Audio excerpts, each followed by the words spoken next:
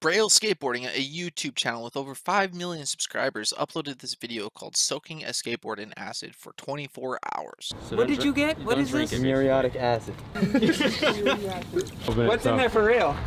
Muriatic acid. Muriatic acid. A coincidence or not, sadly, Chad Sinclair, another YouTuber slash skateboarder, his mother was attacked by a man who threw acid on her.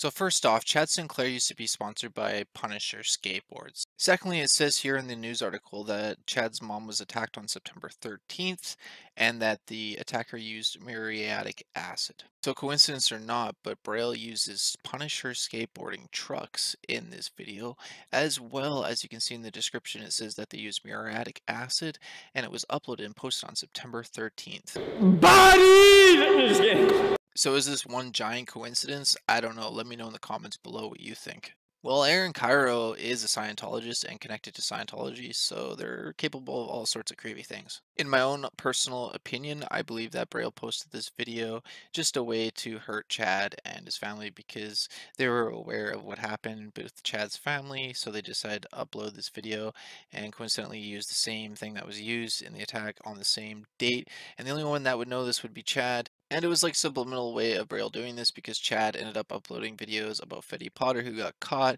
dating and being with a 14-year-old. This way, Braille can get their message across to Chad without being straightforward. Know what I mean?